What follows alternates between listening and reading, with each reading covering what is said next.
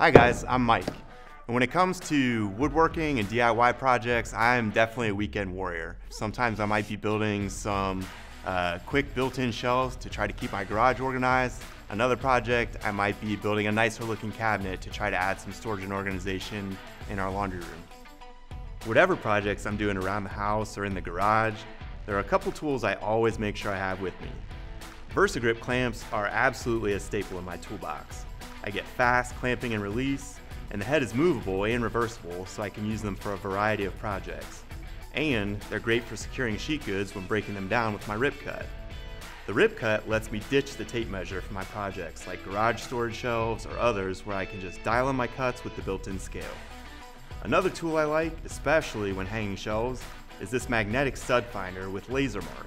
It's got a bubble level and a laser that projects the stud location up or down the wall.